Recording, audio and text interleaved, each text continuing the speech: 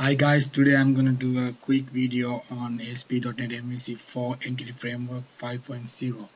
So to begin with, I'm going to click New Project and I'm going to create a MVC for web application, and the name is EF project,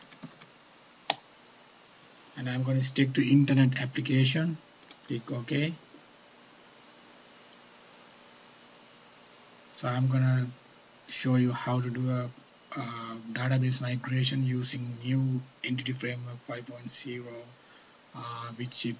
which uh, released with Visual Studio 2012, but here I'm using Visual Studio 2010, but I have upgraded the latest Entity Framework version 5.0. So let's start. So here the IDE, the Visual Studio 2010, is setting up all the necessary assemblies and the file structure for our application.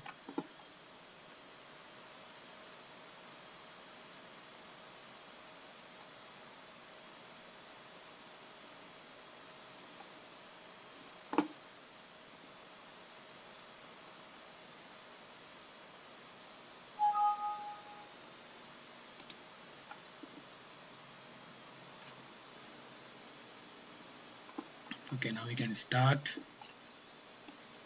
So the main point is you have to go to your tools, library package manage, and click package manage console, and you have to check whether the entity framework has updated to the latest version. If not, you have to update it. So to do it, you have to type install package entity framework. It will take a fair bit of time. Yeah, you can see here entity framework, and you click enter, and the package manager will automatically check against the latest packages. So it tells you in a moment whether you have the Entity Framework 5. So in my case, Entity Framework 5.0 already installed, so you don't need to upgrade, but I reckon you should first upgrade. Alright, so the next step is to create a model class. So I'm going to create a new class. So you go to model, add class, and I'm going to create a nice simple class called product.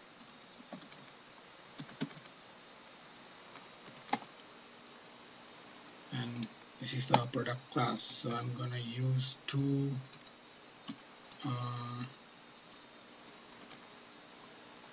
attribute here.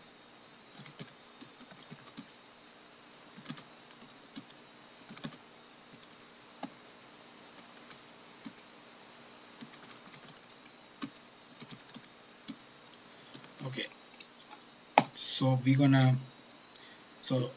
what I'm gonna do is, here now this is our product model, and I'm gonna build up a database.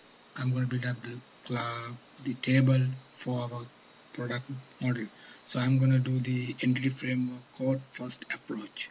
So this is called code first approach. So you first write the code, you first create the model, and then you build the and then the entity framework itself will build the table structure for us. So the table schema will build the entity framework by looking at our base class, our model class. So in this case, our table name is product, and we have two fields, ID and name. So I need to make the ID as my primary case. So you just put the annotation key and this capital K, and it will automatically grabs the annotation dart annotation class. It has from dart annotations. Alright, so we press F6 to build the class.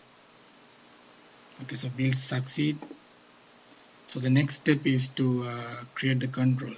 So in this tutorial you will see how MVC4 is engaging with scaffolding. So it will automatically create all the necessary views like edit, create, delete, detail, all the views for you. So you go to controls, add, and click controller, and you will see the add controller interface here. So you choose here as the store controller and choose MVC4 control with read write actions and reviews using entity framework, and you choose the model class. So our model class is product, and you choose a data context class. So in this case I'm going to add a new data context class called store db, and you click enter and click add. Now in a moment you will see how the MVC4 is scaffolding everything for you. It will build the necessary views and all the actions and all the setup files for you.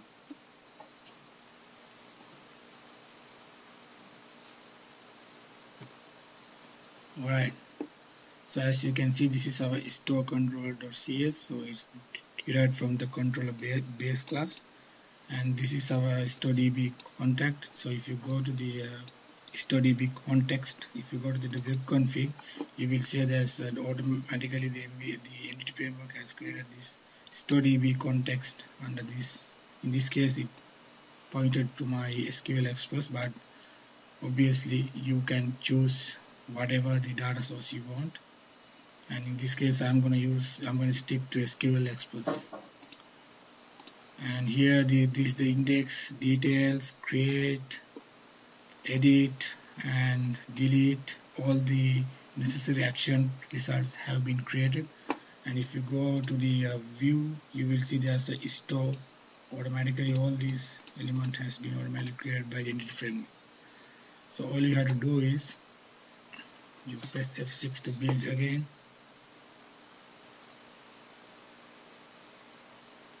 and what you can do is now you have to do a code. Now you have to do the migration. So our database, we haven't created the tables yet. So our model is here, product. What you can do is you choose the package manager console again, and you type enable migration. So this will do a trick I'll show you in a moment. Once you click enable migrations, you will notify that we have two data context available. So we have to give which one we're gonna start migrate. So we're gonna enable migration for our storedb context class, and you're gonna use context type name, and I'm gonna stick to this model, and you press enter. So you will see it will automatically create this migrations folder for you, nice and simple. So if you go inside, you will see the configuration.cs. So this is the basic configuration file for the database migration. And when you're done with that, you just do update database.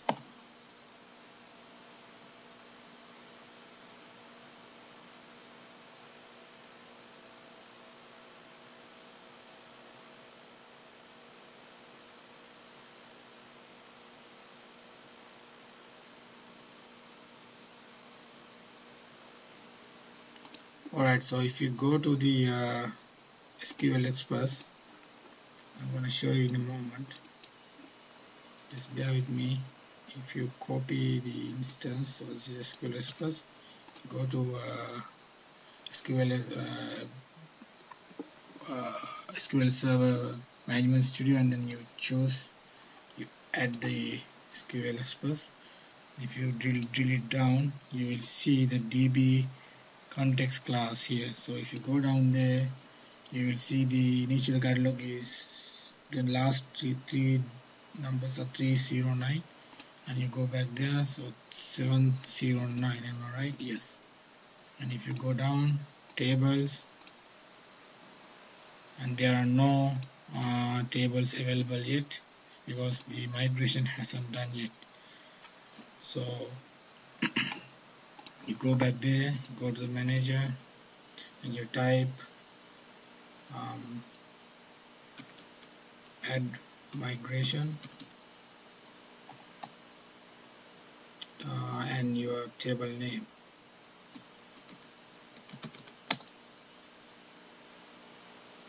And now it will enable the migration, and now you do the changes. So update database will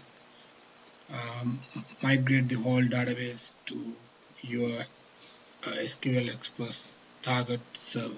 So now if you go there, you replace, and now you go to table, you will see there's a product table. So if you go down, you drill down to columns, you will see the ID and name. And that's how you do database migration, and I'm gonna share it a quick one and again as well. So in order, if you need, in when the project goes on, at some point you need to, suppose you need to add one more, or I don't know how many fields. So in this case, we suppose we need to add another field called price. So it will be decimal price. Alright, so, and if you build it, but the thing is, as soon as you add into the product model, it won't go into your actual database. So what you have to do is, you have to go to the package manager, and you have to type again add migration, and you have to type the name. So you add price here, price added, something like that. So you will see in your migration folder that newly added price action will imitate this CS. So there's a period number here, but actually this is not the period number, this is the date timestamp. So you can understand by looking at this. This is the 2013 and the today date and the time, and we did the second change after that, and then is down by order of the time. So if you go down here, double click, you will see there's a basically up method and down method. So up method means you insert, you add this column, and it's an nullable false. Even you can set it here true. So and there's a down method which will drop the field for you. So once you add migration, all you have to do is update database, and this will update the migration into the actual database. So if you go there, you will refresh columns, and you will see that's the price as well. So that's all about migration, and hope you will find this as very informative and very useful. And if you need more help or more tutorials, please put your comments down in the comment section, and I will do more and more tutorials in future. And good luck with you. Thank you.